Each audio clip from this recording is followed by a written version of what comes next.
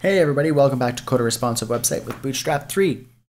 This video is called Exporting the Badge Assets from Photoshop. So if you were to open your course files folder in number 1, Design Assets, you'll see badges.psd.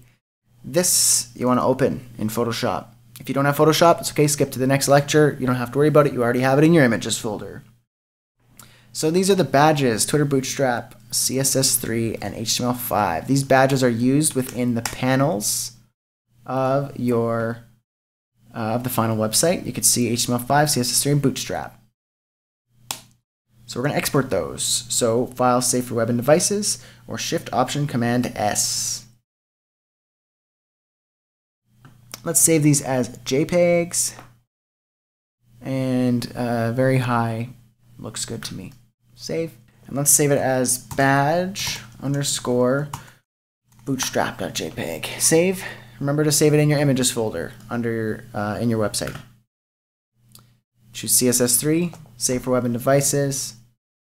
Same settings is good. Badge_CSS3. And let's save the last one. Badge_HTML5. All right, that's good. That's it. That's all you need to do. See you in the next lecture.